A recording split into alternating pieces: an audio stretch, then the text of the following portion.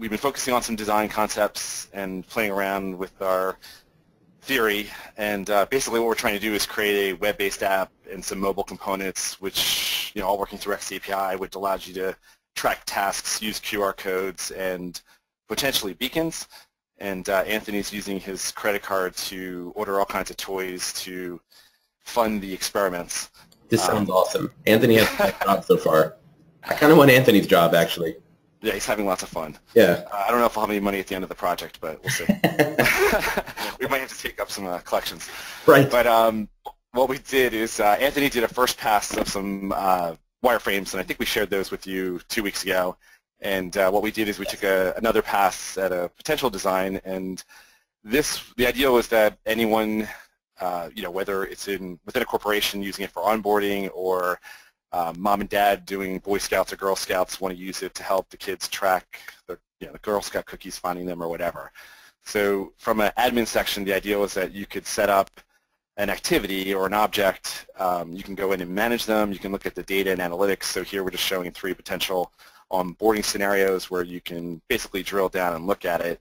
If I were to click add, the ideal is that they could go in, take an image of a particular location. So the hot thing with onboarding seems to be tours and guiding people around new facilities and understanding the different areas and getting them familiar with the organization and so on.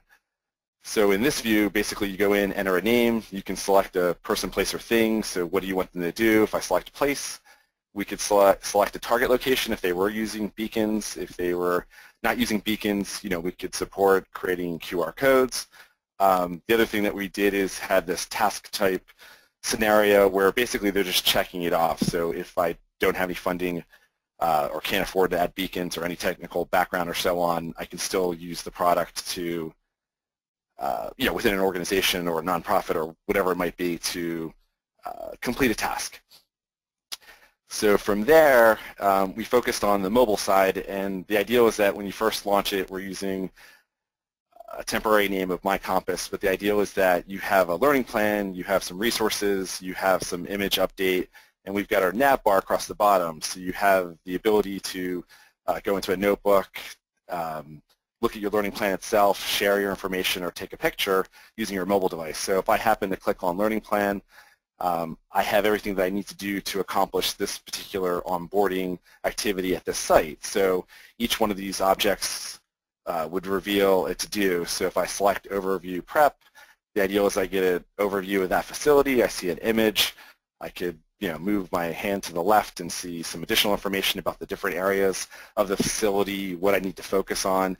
And the idea is that as you're going through it, you would touch or check off that, hey, I've completed this task, and that would feed back to the LRS with that data that Nick did this at this time, and he's gone through step 1. As they're looking at the mobile app, it kind of tracks what they did. So in the learning plan, they've completed task 1.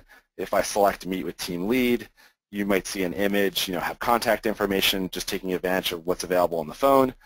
So we could call, or if you're sitting in front of them. In this case, we're imagining we're actually in the office facility. So when I walked into Marcia's room, there might be a beacon, so it would just pop up on my device saying, you got credit for that because there's a beacon in her room, so you don't need to physically do anything. So just trying to show off the different capabilities there. So we did a quick overview of the UI, just explaining what the different components would do.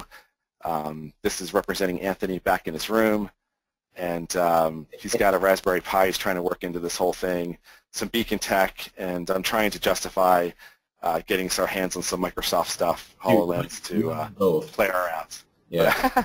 Yeah, not sure if we can do that, but so that's where we are right now. Nice. So he's working on the back-end tech stuff. If you guys could make that and sell it to me, that would be good. Yeah, that's what we're working on. That's a dream. Nice.